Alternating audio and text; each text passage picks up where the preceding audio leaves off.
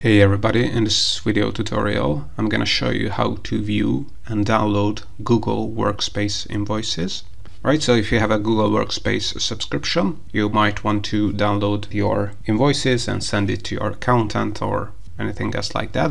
So how you can do this, all you have to do is open up the admin console of your Google Workspace account, and you can do that by going to the URL admin.google.com.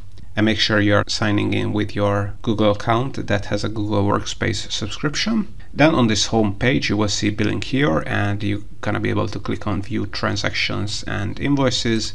If you do not see it, you can also click on billing here and select subscriptions from the left there, and then you're gonna see all your subscriptions here, and you're gonna be able to click on view invoices, and on this page you're gonna see all the charges of your Google Workspace account.